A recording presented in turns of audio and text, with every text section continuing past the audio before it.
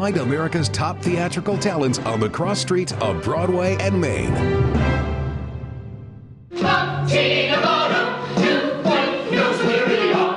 Not going to have some suspense. A Gentleman's Guide to Love and Murder is a non-stop roller coaster of laughs. You start with, this kind of beautifully naive man, and you watch him transform into a mass murderer. I'm afraid I shall need your hand. Of course, my lord. It's foolish to think I could let him fall. Normally you don't think mass murder and fun, but it's a lot of fun. Yesterday I was Monty Navarro. You could be an heir tomorrow. Montague Navarro. His mother was disinherited because she'd married for love and not for the money and the property and the prestige that came with her name. His mother was a bit of an embarrassment. Water under the bridge, of course. He starts unveiling why he was excommunicated from the family. He starts ninth in line to the earldom, and then by the end of the show, he becomes Earl. Now say, may I walk my hands in your muff?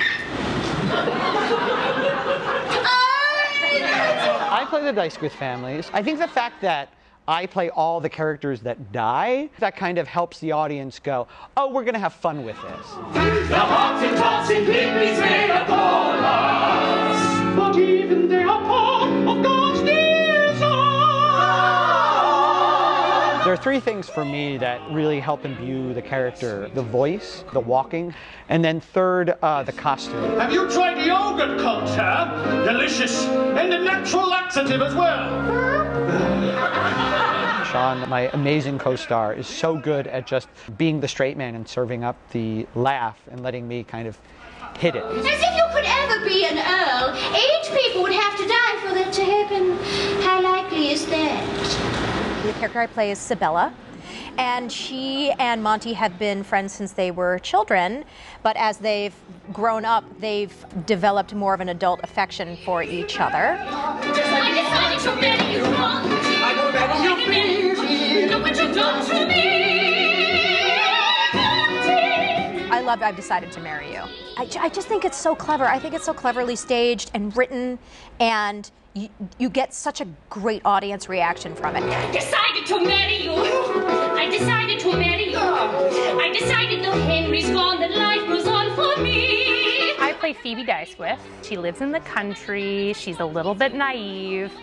She is a member of the Dicewith family. However, she is not in line for the succession. But she has a really fantastic character arc because by the end of the show, you realize that she's not stupid or vapid. That horrible woman. Do not utter her name. I saw the show twice on Broadway.